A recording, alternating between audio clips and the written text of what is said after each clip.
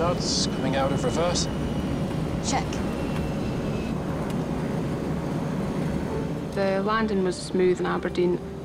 I was just glad that we were on the ground. Happy to be on solid ground. Me too. I burst out into tears. It was relief more probably than anything. A little bit of shock probably too.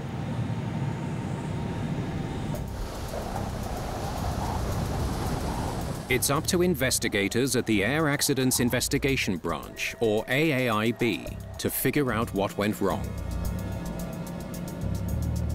David Miller is the deputy chief overseeing the investigation.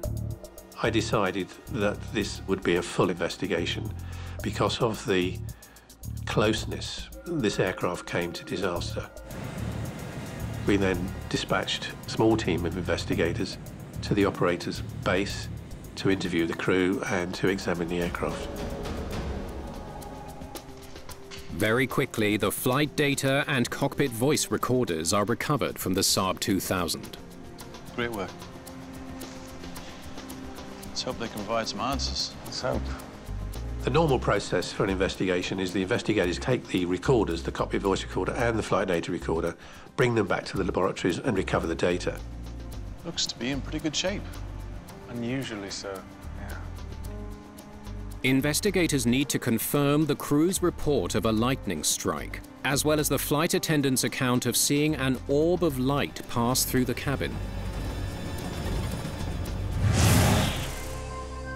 Ball lightning is a rare and little understood phenomenon known to precede lightning strikes inside airplanes.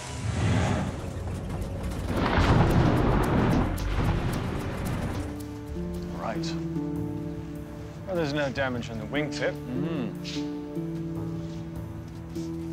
A lightning can strike more or less anywhere on an aircraft, but it tends to strike on the leading edge of the wings, on the radome at the front of the aircraft.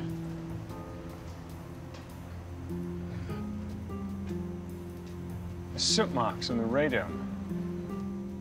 Investigators see signs of a lightning strike on the nose of the aircraft. Looks like some surface damage as well. Yeah? Yeah.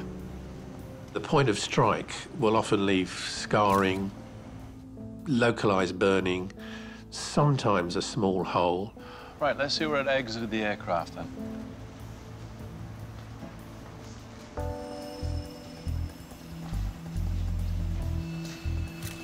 Elevators look fine.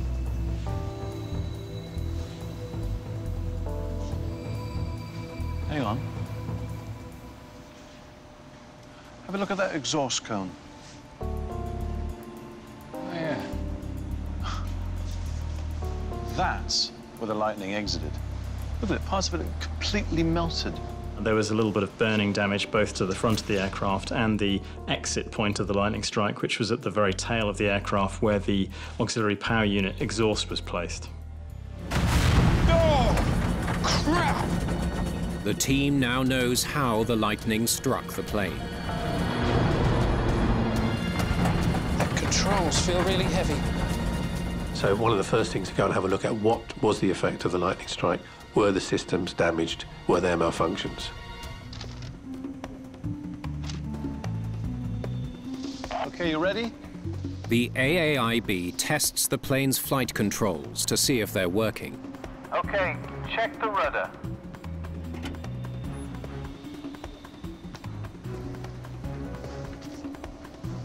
Looks good. How about the elevators?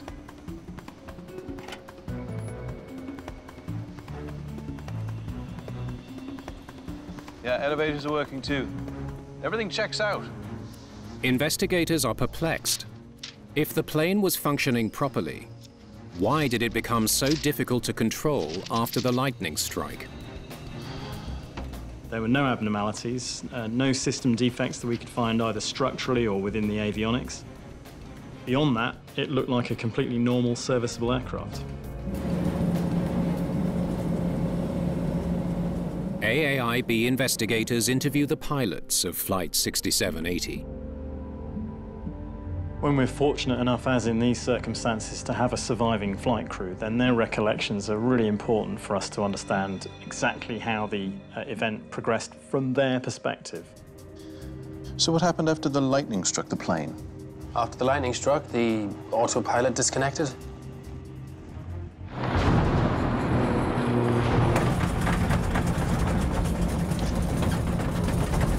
I have control.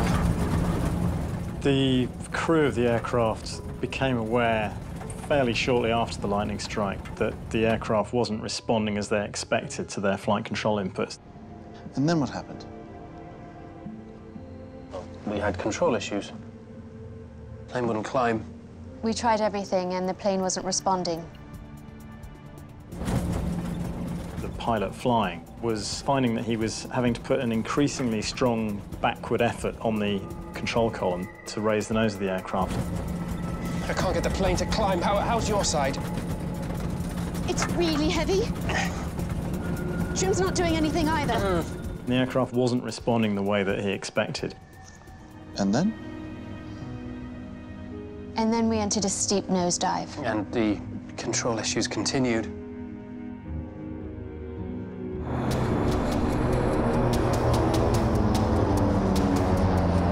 Nothing's working.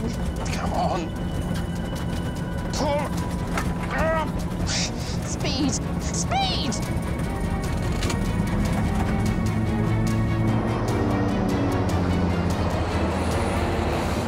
It wasn't until after we'd increased power that we were able to get the aircraft under control. Oh, really? Why did the crew believe that they had control restrictions and control problems when, in fact, testing of the aircraft showed that there were no faults?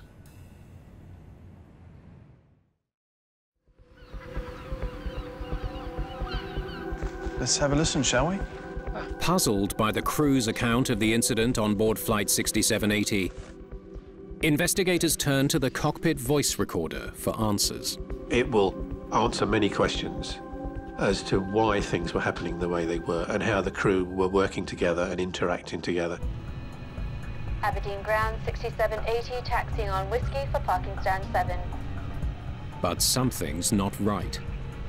Aberdeen?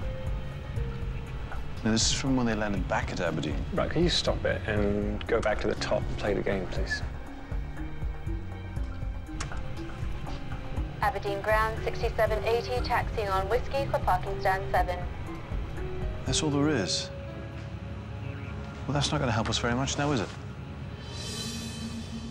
The CVR has recorded over the critical moments of the flight. It's a major setback for the investigation. We discovered that the cockpit voice recorder, which only lasts for 30 minutes, has been overwritten by subsequent events. So there was no record of the crew conversation and how they interacted with each other. And so you have to look elsewhere for the information.